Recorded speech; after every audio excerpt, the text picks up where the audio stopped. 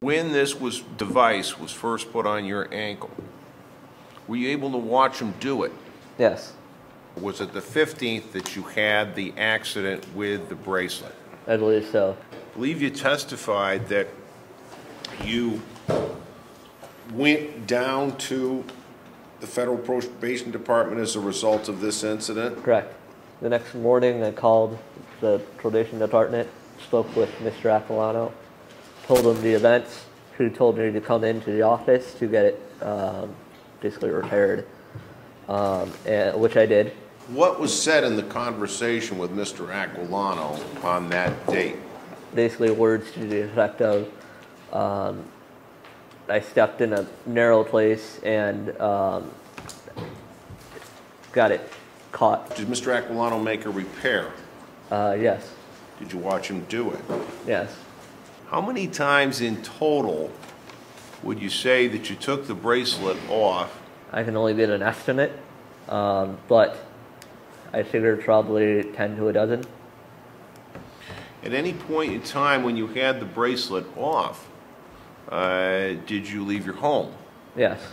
Can you tell me at any point in time when you had the bracelet off, did you ever receive a call from the federal government, the U.S. Probation Department? No. If federal probation had checked on you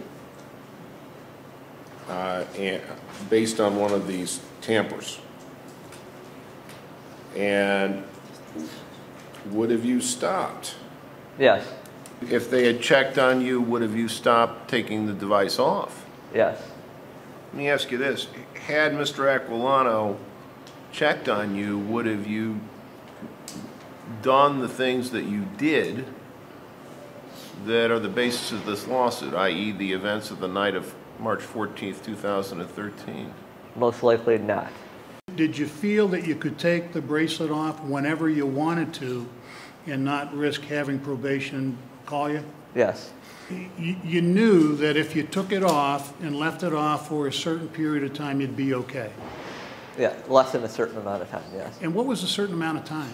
I don't know. Since I didn't know the upper limit, I kept it to as short a time as possible.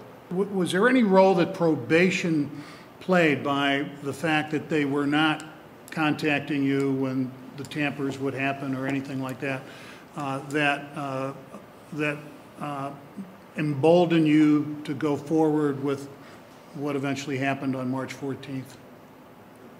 I would say yes, because of the lack of response to certain actions that I knew that, or assumed anyways, that there was, I had greater freedom